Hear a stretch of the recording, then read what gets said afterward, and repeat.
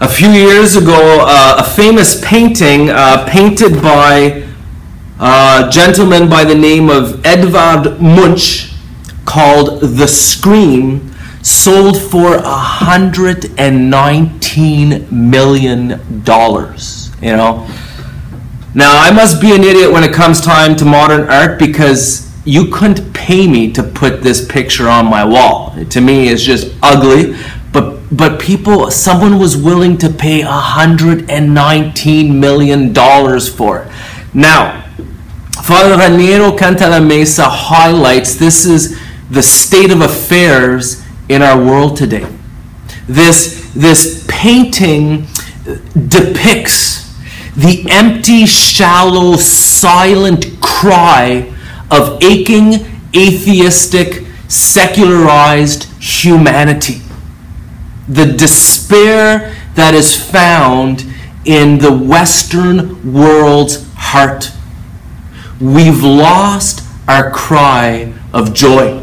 Now listen, I start my psalmody every day with Psalm 100. Psalm 100 says, "Cry out with joy to the Lord, all the earth.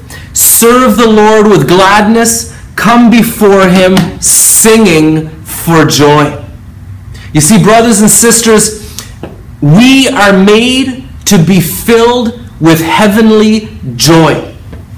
Joy is meant to come down from heaven and fill every human heart. And even among the pagans who go into the fields and into the woods and see the glory of God's creation, even in them, a cry of joy wells up in their hearts. They whistle, they sing, they hum before their Creator. But we've lost this in our secularized, over-technologicalized, impersonal world.